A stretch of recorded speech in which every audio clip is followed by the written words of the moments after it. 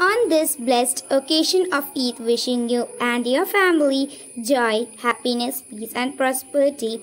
Eid Mubarak. Eid Mubarak.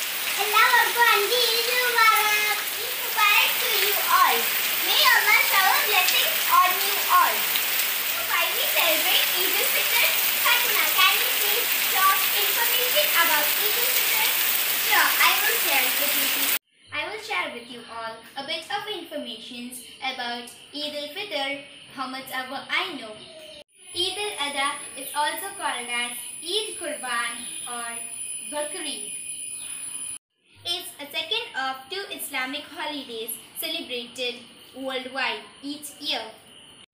It commemorates the sacrifice of Ismail Nabi alayhi salam, who was even ready to sacrifice his firstborn son, Ismail Nabi alayhi salam, on Allah's command, and later sacrificed a sheep on Allah's command. And our today's celebration was very simple till now.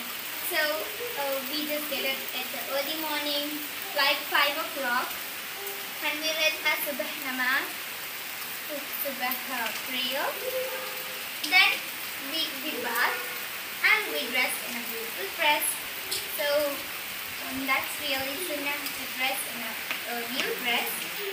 And then we just read our namaz and we ate a tasty food.